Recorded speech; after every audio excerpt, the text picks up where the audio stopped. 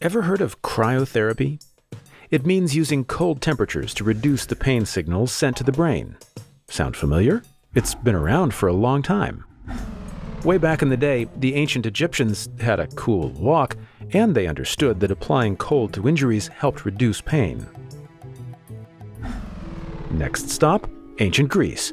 A dude named Hippocrates had snow brought down from the mountains to use as pain relief for soldiers' wounds.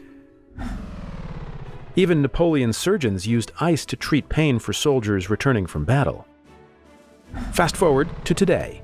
Combining this idea with modern-day medical technology, doctors can freeze specific nerves at just the right place to reduce pain after surgery.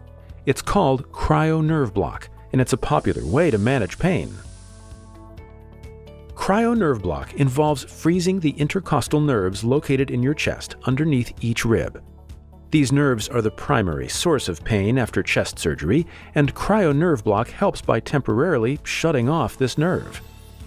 With cryo nerve block, you'll have a sensation of numbness after surgery, which means a lot less pain. So how does cryo nerve block work? Your nerve has two main parts, an outer protective structure and the actual nerve that transmits the pain to your brain. By freezing the nerve at a specific temperature, the nerve is disabled without damaging the protective structure. This allows the nerve to regrow right back where it was before. Another way to think of this is to imagine a garden hose. The hose is the protective structure of the nerve, and the water is your nerve.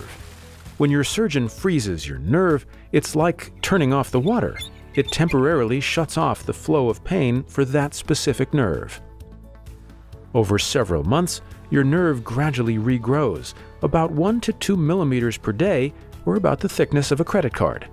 As they regrow, the numbness slowly goes away.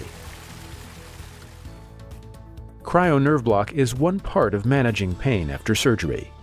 Your surgeon may also use injections during surgery to manage pain, and your nurses may give you pills as you recover and leave the hospital. That's cryo nerve block. For more information on this procedure, talk with your surgeon or healthcare provider.